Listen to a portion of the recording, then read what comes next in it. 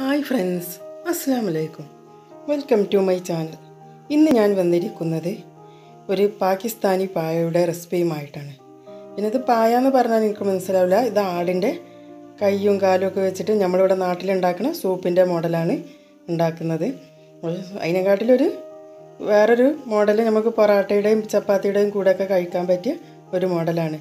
അപ്പോൾ എൻ്റെ ചാനൽ നിങ്ങൾ ആദ്യമായിട്ടാണ് കാണുന്നതെങ്കിൽ ഒന്ന് സബ്സ്ക്രൈബ് ചെയ്യണേ. എന്നാൽ നമുക്ക് അത് ഉണ്ടാക്കാൻ നോക്കാം. അപ്പോൾ അത് ആടിൻ്റെ കയ്യും കാലും കടയിൽ നിന്ന് വാങ്ങിയപ്പം തന്നെ അവർ ചെറുതാക്കി മുറിച്ച് തന്നിരുന്നു കേട്ടോ.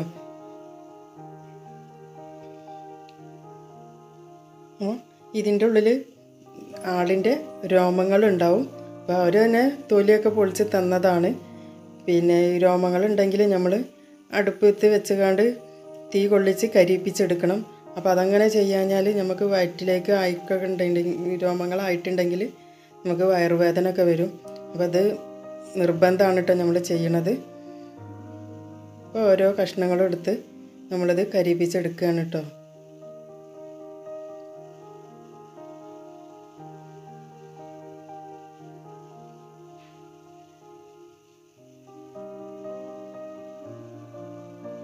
പിന്നെ ഇത് നമ്മൾ ഇവിടെ നാട്ടിലുണ്ടാക്കൽ പറഞ്ഞാൽ ഇതുകൊണ്ട് നമ്മൾ സൂപ്പാണ് ഉണ്ടാക്കൽ. ആടിൻ്റെ കയ്യും കാലും കൊണ്ടും ഇങ്ങനെ പത്തിരിക്കും ചപ്പാത്തിക്കും പൊറാട്ടയ്ക്കൊന്നും കഴിക്കാൻ പറ്റിയ ഒരു റെസിപ്പി ഉണ്ടാക്കുന്നത് ഞാൻ ഇതുവരെ കേട്ടിട്ടില്ല.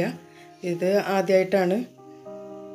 പിന്നെ ഇത് ഉണ്ടാക്കാൻ പറഞ്ഞത് എൻ്റെ ഹസ്ബൻഡാണ്. ഇതുവരെ ഗൾഫിലായിരുന്നു. അപ്പോൾ അവിടെ അങ്ങനെ ഹോട്ടലിലായിരുന്നു ജോലി. അപ്പോൾ ഒരു ഇങ്ങനെ ഹോട്ടലിൽ ഉണ്ടാക്കലുണ്ടെന്ന് പറഞ്ഞപ്പോൾ അതേ മോഡൽ ഞാൻ ഉണ്ടാക്കിയതാണ് കേട്ടോ. അപ്പോൾ ഇത് നല്ലവണ്ണം ഇനി കഴുകി വൃത്തിയാക്കിയെടുക്കാം.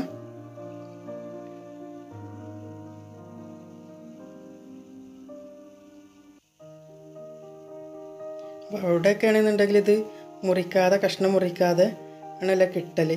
ഇവിടെ ആകുമ്പോൾ നമ്മൾ കടയിൽ നിന്ന് വാങ്ങിയപ്പോൾ അവർ മുറിച്ച് നല്ല കഷ്ണങ്ങളാക്കി നല്ല വൃത്തിയിൽ തന്നിരുന്നു. ഇത് നല്ല കണ്ണം കഴുകി വൃത്തിയാക്കിയതിന് ശേഷം നമുക്കൊരു കുക്കറിൻ്റെ ഇട്ട് കൊടുക്കാം. കുക്കറിൽ ഇട്ട് കൊടുത്തതിന് ശേഷം നമുക്ക് 2 കഷ്ണം കറാമ്പട്ട, ഒരു 4-5 ഏലക്കായ, ഒരു 6-7 കറാമ്പൂവ്, പിന്നെ ഒരു സ്പൂണ് കുരുമുളക് മണി, പിന്നെ പാകത്തിന് ഉപ്പും ചേർത്തെടുക്കുക. പിന്നെ ഒരു 8 കപ്പ് വെള്ളം ഒഴിച്ചു കൊടുക്കണം കേട്ടോ. ഇത് നല്ലവണ്ണം വെന്ത് കിട്ടണം. ഒരു 8 വിസിൽ വരുന്നത് വരെ നമുക്ക് വേവിച്ചെടുക്കാം. അപ്പോൾ വേവട്ടെ. അപ്പോൾ അതിന് മുന്നേ നമുക്ക് അതിനുള്ള കൂട്ടുകൾ തയ്യാറാക്കാം. അപ്പോൾ ഒരു സോസ് പാൻ അടുപ്പത്ത് വെച്ച് അതിലേക്ക് ഒരു 5 സ്പൂണ് വെളിച്ചെണ്ണ ഒഴിച്ച് കൊടുക്കുക. വെളിച്ചെണ്ണ നല്ലവണ്ണം ചൂടായതിന് ശേഷം നമുക്ക് ഒരു സവാള, വലിയൊരു സവാള കൊത്തി എരിഞ്ഞതാണ് അതിലേക്ക് ചേർത്ത് കൊടുക്കുക. എന്നിട്ട് നല്ലവണ്ണം വഴറ്റി കൊടുക്കുക. നല്ലവണ്ണം വഴറ്റി കൊടുത്തതിന് ശേഷം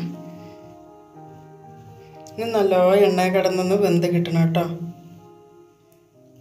ഇനി നമുക്ക് ഇതിലേക്കുള്ള വെളുത്തുള്ളി, ഇഞ്ചി, പച്ചമുളക് ഇത് 3 കൂടി മിക്സിയിലിട്ട് ഒരുമിച്ച് ചതുക്കിയതാണ്.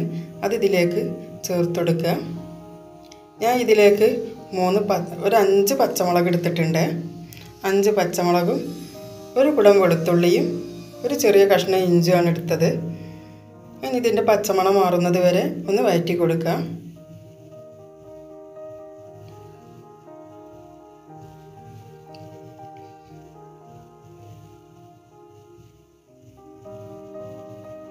നല്ലവണ്ണം വഴറ്റി കൊടുത്തതിന് ശേഷം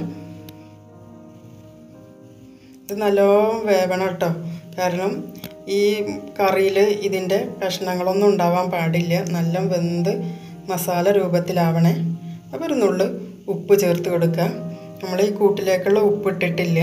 നമ്മൾ എല്ല് കുക്കറിൽ ഇട്ടപ്പോൾ അതിലേക്ക് ഉപ്പിട്ടിട്ടുണ്ട്. അപ്പോൾ കൂട്ടിലേക്കുള്ള ഉപ്പ് ഇപ്പോഴാണ് ചേർത്ത് കൊടുക്കുന്നത്.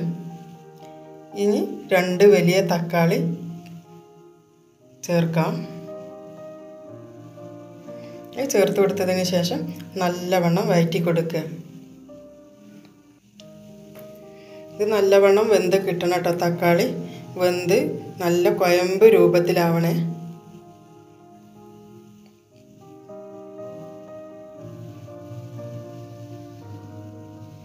നമുക്കൊന്ന് വെന്ത് കിട്ടാൻ വേണ്ടിയിട്ട് നമുക്കൊന്ന് മൂടി വെച്ച് വേവിച്ചെടുക്കാം.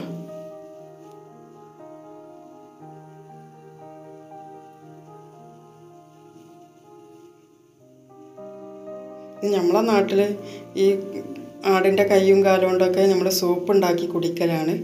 ഇത് ഗൾഫിലെ ഒരു മോഡലാണ് ഉണ്ടാക്കുന്നത് കേട്ടോ.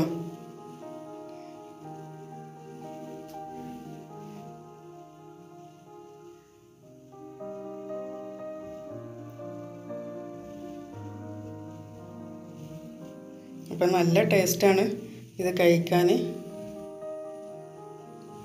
ഒന്നും കൂടെ ഒന്ന് നമുക്ക് മൂടി വെച്ച് വേവിച്ചെടുക്കാം.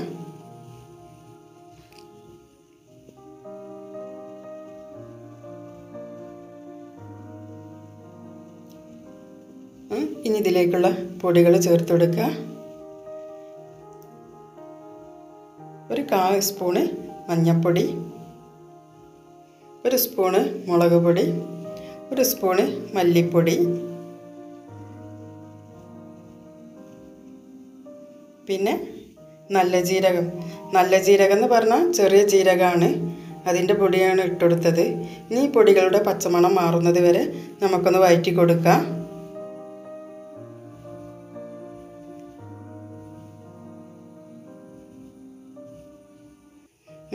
ഇനി ഇതിൽ ആവി ഒന്ന് കയറ്റാൻ വേണ്ടിയിട്ട് നമുക്കൊന്ന് മൂടി വെച്ച് കൊടുക്കാം.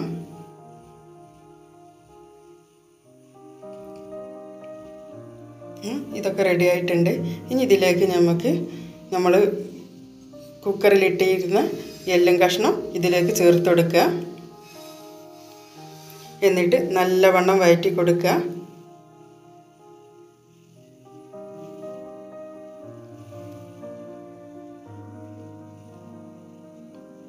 ഇനി ഈ എല്ലും കഷ്ണത്തിലേക്ക് ഇതിൻ്റെ പുളിയും എരിവും മസാലക്കൂട്ട് നല്ലവണ്ണം പിടിക്കാൻ വേണ്ടിയിട്ട് ഒരു 5 മിനിറ്റ് നമുക്ക് നല്ലവണ്ണം തിളപ്പിച്ചെടുക്കാം.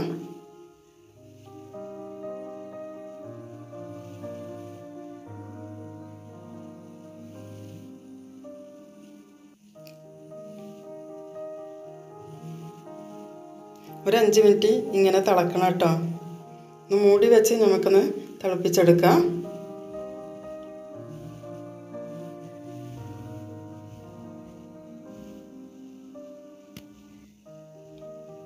അപ്പം അതിലേക്കുള്ള എരിവും പുളിയൊക്കെ പിടിച്ചിട്ടുണ്ട്. ഇനി നമുക്ക് ഇതിലേക്ക് കുരുമുളക് പൊടി ഞാനൊരു 2 സ്പൂൺ എടുത്തിട്ടുണ്ട്.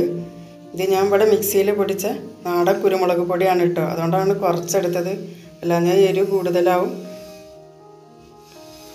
പിന്നെ 1 സ്പൂണ് കസ്തൂരി മേത്തി, അതും കൂടി ചേർത്തെടുക്കുക. പിന്നെ 2 സ്പൂണ് മല്ലിച്ചപ്പിൻ്റെ ഇലയും കൂടി ചേർത്ത് കൊടുത്തതിന് ശേഷം നല്ലവണ്ണം മിക്സ് ചെയ്തെടുക്കുക.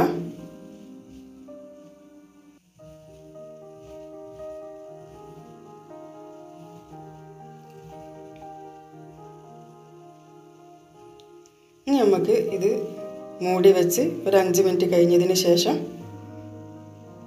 ഓഫാക്കാം. ഇനി നമുക്കിത് സർവിങ് ബൗളിലേക്ക് മാറ്റി കൊടുക്കുക. അവ നല്ല ടേസ്റ്റ് ഉണ്ടായിരുന്നു കേട്ടോ. പൊറാട്ടേൻ്റെയും ചപ്പാത്തിൻ്റെയും കൂടിയൊക്കെ കഴിക്കാൻ വേണ്ടിയിട്ട് നല്ല ടേസ്റ്റ് ആയിരുന്നു. അപ്പോൾ എൻ്റെ ചാനൽ നിങ്ങൾ ആദ്യമായിട്ടാണ് കാണുന്നതെങ്കിൽ ഒന്ന് സബ്സ്ക്രൈബ് ചെയ്യുക, ഷെയർ ചെയ്യുക, സപ്പോർട്ട് ചെയ്യുക. ഇനി പുതിയ റെസിപ്പിയുമായി അടുത്ത വീഡിയോയിൽ നമുക്ക് കാണാം.